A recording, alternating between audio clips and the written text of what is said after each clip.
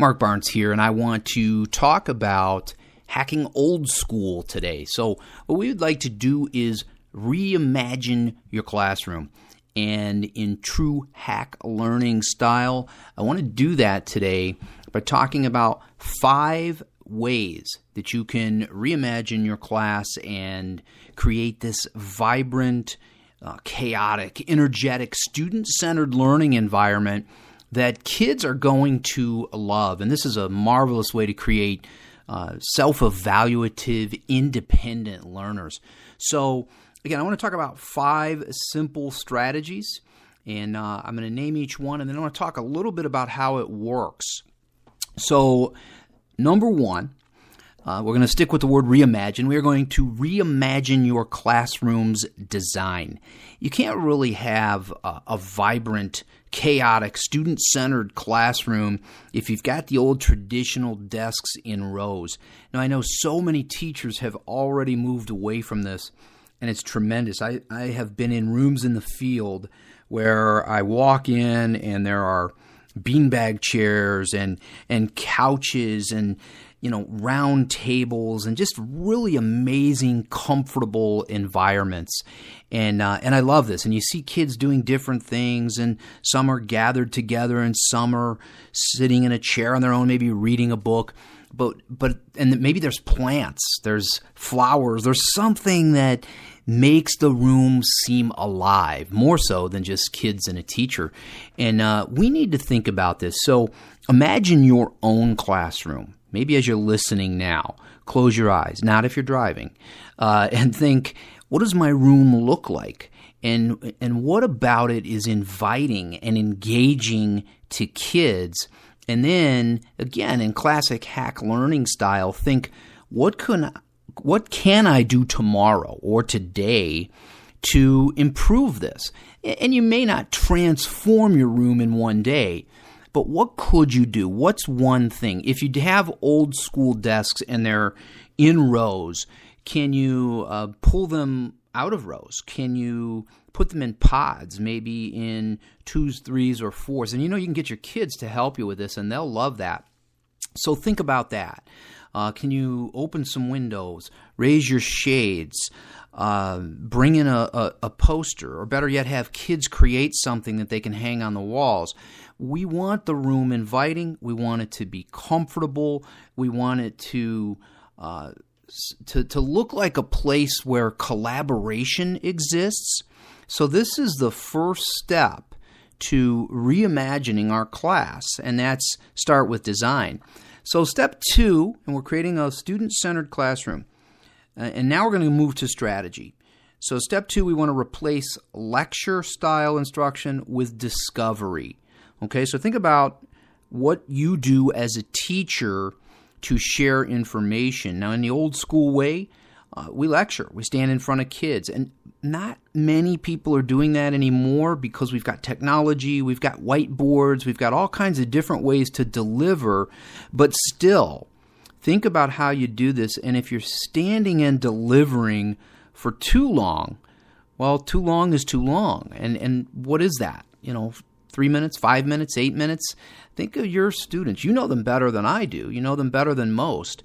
What can they tolerate? And I can tell you, especially from the younger ages, kids don't want to listen to people talk for very long. So even if you are using interactive tools, think about how you can cut back on delivering information. What can you do to get your students to find the information? One of my favorite activities is when I had an interactive whiteboard, and I used to use it to just stand and deliver. And then I changed, thankfully. I started to hack learning. So what I did is if I wanted kids to learn new words or terms or concepts, what I would do is I would put it on the board, and I would say, here you go. Now we need to learn this. Maybe we were doing literary elements or figurative language, and I might put up metaphor and simile and onomatopoeia, allusion, things like that, and say, let's go find these. And we had some computers, and the kids had mobile devices, and we had textbooks, and kids had their peers. And I would say, you can do anything in this room to find this information. And wow, it was incredible to see what they did. Okay, so we're going to reimagine design. We're going to replace lecture with discovery learning activities, collaboration, things like that. Step 3, to build this incredible student-centered classroom, we're going to replace worksheets and workbooks with digital learning tools. Now, thankfully, we're in a time now where almost everyone has some sort of technology. And if you don't, or if you have one computer and you've got 25 kids, well, they do have technology. Now, I know this can be a huge shift if you go to from nothing, no mobile devices in the classroom, to suddenly bringing them in. That's a big shift. And there's a lot that goes into that. So you might think, well, that's not a fix-it-right-now problem. But it can be with some experimentation. So invite your kids to bring their devices in and say, what can we do to discover learning? Think of something that might have been delivered in a worksheet or a workbook. Typically, they put the information on a page and tell the kids what that information is, and they have to memorize it, or it gives them step-by-step instructions to do some sort of activity.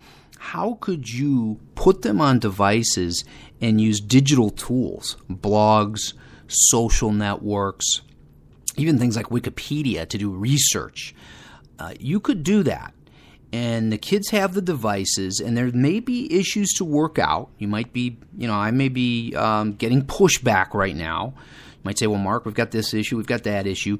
Think about it, work through it. What could you do in the short term that you could then build out later, getting some help from colleagues and school leaders? But we have to start thinking this way. So reimagine your classroom design, replace lecture with discovery, replace worksheets and workbooks with digital learning tools. Step 4, to create our student-centered classroom, we want to replace most independent seat work with collaboration. Remember the design step when I said if you've got traditional desks and rows, take them out, put them together, put them in pods, groups of 3 or 4, move them around, let kids do it. We need to not only design the room so it looks like a place where collaboration happens, but we need to then have collaboration. So think of the things you would do independently, those worksheets and those workbooks. If we're pushing those aside, well, now it's time to have kids talk. Let's put them together and let's let them find the information. Let's let them ask the questions, not just to the teacher, but to their peers. Let's let them answer the questions. Inspire discussion. Bring out whiteboards, bring out poster board, butcher paper, scissors, crayons, and let them work together, and you'll be amazed at what they come up with. So let's move to step 5. Replace one-off activities with ongoing projects. So you see how this is building. First, we start with design. We're creating a student-centered class. Second, we're trying to push the teacher to the side by eliminating lecture. And let's go from sage on the stage to guide on the side. We want to replace the old school tools, worksheets, workbooks, and use digital learning tools. We want to stop the independent, quiet seat work and get kids talking and moving. And then finally, this is the sort of the coup de grace. Now, instead of those one-off, one-day activities, I'm building a project, something that it doesn't have to be a day or a week or a month. It could be an entire school year where you think, what are objectives that I can inject into a major project, and I can give kids choice in how they demonstrate learning, and we could work on this daily, certainly 3 times a week. And then when you discard the old traditional homework, and boy, I'll have more on that in another Hack Learning podcast, but when you do that, kids will go home and work on things they're invested in. If you give them an amazing ongoing project, something they need to work on. Think of your own projects, things you build over time, and you find time to work on, and you relish that time. What if we give kids that same opportunity? Boy, the learning will just, it'll flourish, it'll fly. So Create your student-centered classroom today. There's some right now steps here for sure. And there are some that require help and they require capacity building, but you can do that over time. Have your stakeholders help. Invite your kids to give you feedback, what works and what doesn't. Talk to colleagues, collaborate within and across departments, seek help from school leaders, get the materials you need. All of these things can happen. You can do some tomorrow. Some may take more time. Take any of these 5 steps for creating a vibrant, chaotic, fun, amazing, student-centered classroom and start something tomorrow, because that is the hack learning way. There's so much more about right now solutions in education in Hack Learning series books. Check out hacklearningbooks.com. More about hack learning at hacklearning.org. There's amazing courses about this stuff at hacklearningacademy.com. And tweet at us at #hacklearning. Stay in touch, because we want to hear from you, because that helps drive what we do.